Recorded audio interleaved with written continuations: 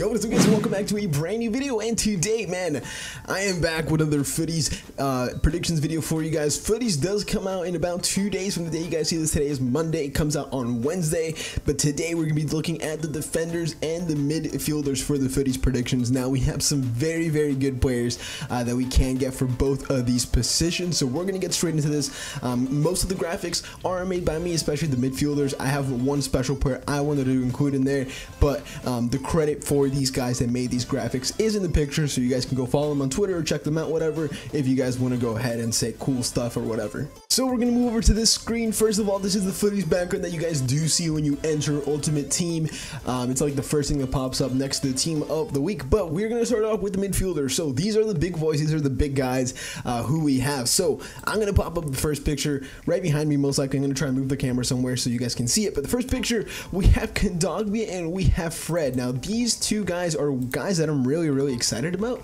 POGBA, not so much, because obviously the nation changed, but every time I've played against his Europa League live card, he was just so good, so good in the midfield, and for La Liga teams he's going to be absolutely nasty. And then we have Fred, now a guy who was very expensive at the beginning of the game, used by a lot of people, so this card would be very cool to get. Manchester United, Brazilian player, so he's going to get a couple links here and there. It's very nice, very cool, and all that good stuff.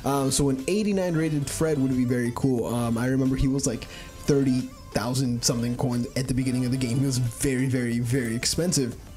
So those are the first two midfielders, and then we move on to the other two midfielders who already have had like special cards in this game, but they are very well loved players in this game. We have DIJK and then we have Hulk. Now they both are Brazilian in the Chinese league, not for the same club, but DIJK has had I think 2 informs, has had an upgrade, and then has had a, was it a Carnival card, and then he had now he's gonna get this Footies card most likely, I think, because he's just such a good player in this game. He gets so many strong links. I think he gets a perfect link with Paulinho, so if you guys did the Europa League Moments card, then that's cool. It will fit perfectly with this DIJK, but man, this card would be very good in the midfield. Just a box-to-box attacking player. He's super tall as well, just a great card overall. And then Hulk, man, this card would be crazy good with the pace, the physical, the shot power he has, and just like the stockiness he has. Man, this guy would be an absolute machine in the midfield, and he would be a guy I would probably vote for. If I had to pick between these two, I would probably go for Anderson DIJK, but Hulk is still a very good one.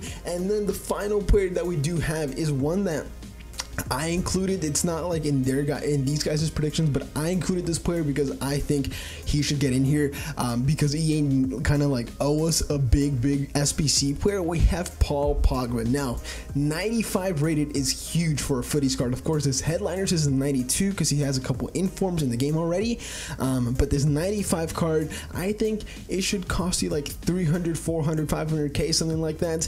It's towards the end of the game. Like, give us just like a very good card for kind of cheap, I guess, for the price, but he's a very good end game card, and he would just be so much fun to get, man. Why not give us a great Footies card to get, and just get a very good team of the season, POGBA, basically.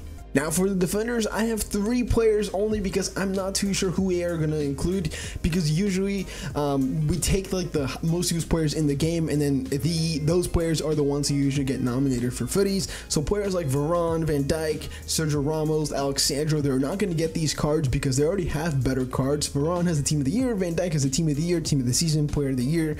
Sergio Ramos has a team of the year, the UCL card, Alexandro has the flashback card, and so on. So I have 3 players that I went ahead and chose. So the first one that I went ahead and chose is actually in the top 6 most used defenders in the whole game. We have Davinson Sanchez, whose card would be very high rated, man. A 94 rated center back for Spurs in the Prem. His UCL card, every time I come up against it, it's already super good. It annoys me every time I come up against it. He would be so good in the back.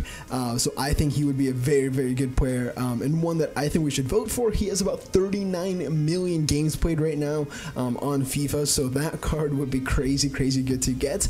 Then I went ahead and chose a guy who I thought was going to be in the team of the season for the Calcio, but actually didn't get in. We have Skriniar now. Milan Skriniar, very good defender in this this game. Looking at the most capped players in this game, he is at around 11 million games. He's pretty far down, I'm not gonna lie, and that's only his 85 card.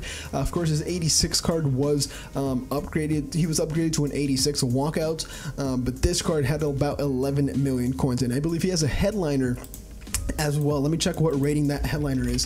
So the headliner is about 88 rated, which means we would get like a 91, maybe probably 92. Screen yard is the one that you see on the screen. I still haven't made the graphics for that one, but screen yard is one that I think we could get. He would be a very, very good defender, and in my opinion, I don't think he would win it. If you had to pick between Davinson Sanchez and screen yard, people would vote for Sanchez because it's easier to link him up and all that cool stuff. And then the last player I'm going to go for is David Alaba. As you see behind me, man, I'm going for him because he has the fit birthday card, which is already like what, 89 rated, I believe it is.